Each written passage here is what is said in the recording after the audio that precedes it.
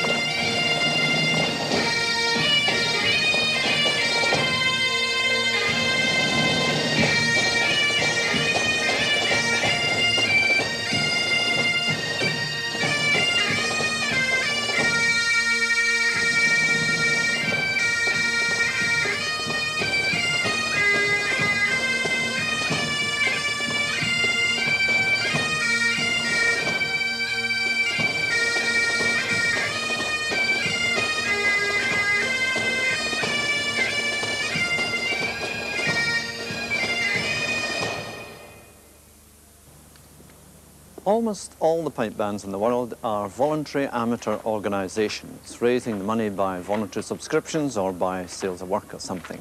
But in spite of that, they achieve a very high standard of professionalism in many cases. And this is usually due to the efforts of one dedicated individual. And in the case of Dysart and Dundonald, it's Pipe Major Bob Shepherd. Hello, again, Bob. Seumas. That's a marvellous sound you got in the band. As always, I was very impressed with the tone of the chanters and the drones all set and everything. But the thing that I was just thinking about is how do you get them all to play so well together in a varying tempo? That is a difficult thing and takes a terrible lot of practice. Yes. And most of them, I'm afraid, has got to be on the practice chanter. Yes. Would you like to show me how you Well, do this? I if do that's have them possible? set up just for a 5-minute quick practice before we get the bagpipes right. Would you like to Sure would. witness this one?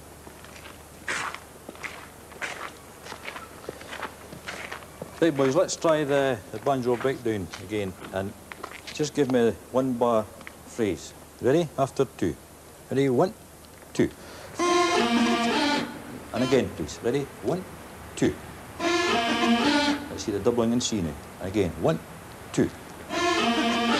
Now this time, let's go right through the first part with 1 bar phrases. Ready? 1, 2.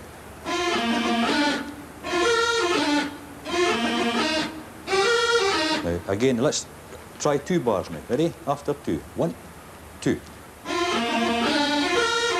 We'll just bring the shorter C. 1, 2. And again, 1, 2. Let's say the whole part now. After 2. 1, 2.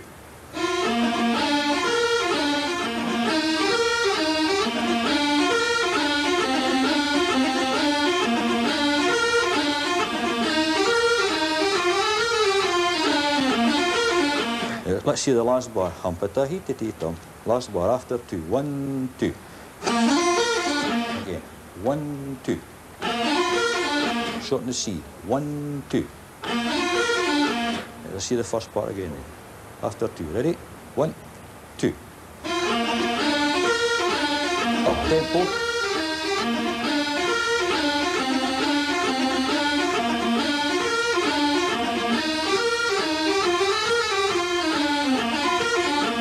Now this time, let's try the first part when we change the rhythm to the hornpipe. Ready? Again, just give me the first bar at a time.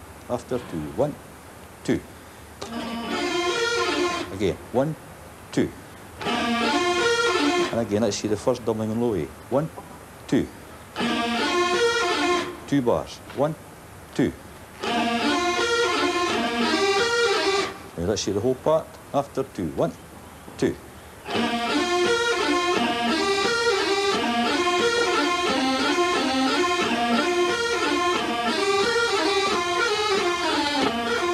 OK, lads, that's fine. Now, if you put the seats away, pipes out, and we'll try the whole piece now with the drum corps. Well, Bob, that's really a fascinating example. And this is how you get them to play so well together? Yes, well, that's the method we use for practice, with the practice chanter.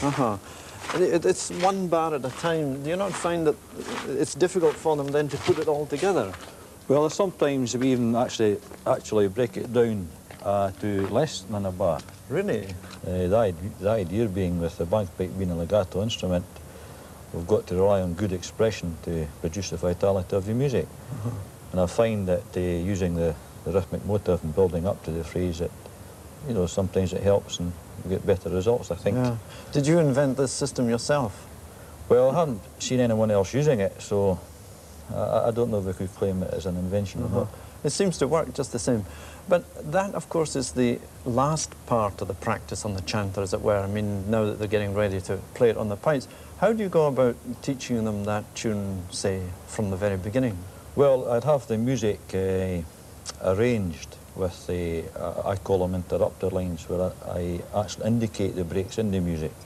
So we'd actually learn the piece right from the beginning in small bits. Do you mean breaks in phrases or just breaks in what you're going to practice? Breaks within the phrase, yes.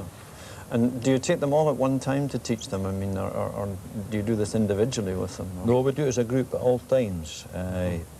Basically with the half circle in front of me in the centre position. Yes. Well, I think the boys look as if they're about ready to go. Maybe you can get them to demonstrate it on the pipes. We'll see how it sounds. Good. Thank you.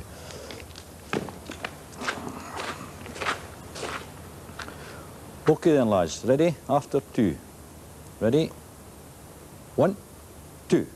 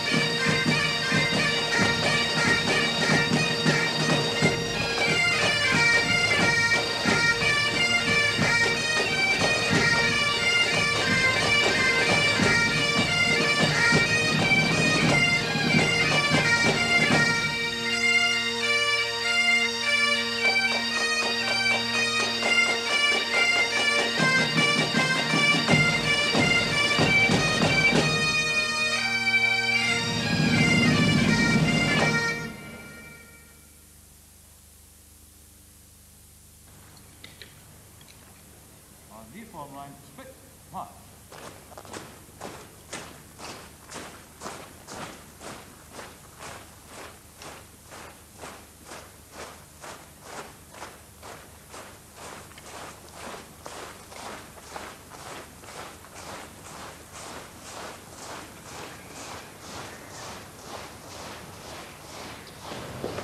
Well, that was a very interesting selection. Bob, where did you get the idea of playing that tune both as a jig and a hornpipe? It's not written as a hornpipe anywhere. No, but way back a few years ago, taking certification with the Pipe Band Association, I was taught that rhythm, melody and harmony being the three main constituents of music. Yes, So for the 1980 World Pipe Band Championships, I decided then that I'll try and exploit rhythm, melody and harmony because that was their special year. That was a jubilee year. Was that the year you won it? No, I'm afraid that they became sixth. Sixth? Yeah, And I wasn't one of judging the purer years. That wasn't the time I judged it when you were sixth. That's quite good. Yeah. Let's go back to basics, perhaps. You know, this combination of pipes and drums, it's quite a modern thing. I mean, a pipe band is only 100 years old or something, isn't it? Yes, that's correct. Do you think there's any case now for adding other instruments? Well, I don't think so. I think we've still got to keep the pipe band. I think we've got a few other things that we should be attempting to do. For example, you noticed that I used an open, a harsh circle. Yes. Well, in competition, of course, the rule states that you've got to play in a circle, and I think that's a bit outdated now.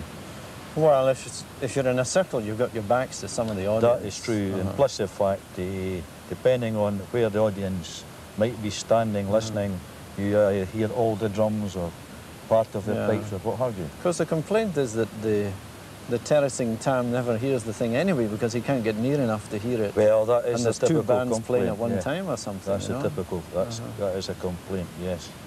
The other thing, you don't play with the band now, do you? Well, again, that's another idea of mine. I think that the pipe major or musical director, or what you may call him, has got enough to do to set the band up. And I would prefer if one would be allowed to conduct the band. Well, I think you get effects conducting you couldn't do if you were playing with the band. I think so, certain. yes. I mean, you couldn't do the variation of tempo without a conductor. Yes, yeah. Is there anything else that's necessary in a band, you know? For example, the arrangements, picking tunes and so on. Do you think that should be one man's job to do that? Well, I think it's one man's job, but he's got to more or less really pay particular attention to his drum corps, because as a drum corps, again, speaking about this vitality of the music can help the piper greatly by providing the changes in volume. Yes. Again, we can't blow the pipe harder or softer, no. but the drums to give us the illusion of creating the dynamics within the piece. You wouldn't think of dropping some pipers out and halfway through or bringing them in to increase volume or decrease? Well, we've done something similar to that by possibly not dropping them out, but by starting with a solo piper or one or two pipers, and then for impact and increasing the volume, bring the pipers in, the rest of the band in. Yeah. Now, do you think it's possible for a piper to combine playing in a band and playing in solo competitions? Yes. It's not a drawback to I don't think it's a drawback. No. You have some good solo pipers in your band, though. Yes, that's true. And you've taught all of this band yourself from the beginning? I think the present band that we see today, possibly with the exception of, I think, two pipers. Do you think the Pipe Band Association will change much in the next few years with regard to competition rules to allow for these things to happen? Well, I've got to say I hope so, because I want them to change. We're now finding that bands in Canada and America, they have seen the sense of change, and they are changing. And of course we are the parent organisation, so we now have the situation we might be getting told to change. Well, in fact, I think you are adopting some of the things that Canadian band, Bill Livingston's 78th Highlanders or something, this slur from a low G to low A, you've been trying this, haven't you? That's right, yes, that's correct. Do you think there's any future in doing that from a low A to a B and up the scale? Or? Well, again, you see, it's all a question of trying to create a change in volume, a change in the sound. Yes. Rather than remain, again, to try and give you expression and try and make the thing stand out, make it more interesting to listen to. Well, thanks very much, Bob. That's been a great contribution to the piper's tune, the pipe band side of it. And I think, in fact, we're about to hear your pipe band coming out again, eh?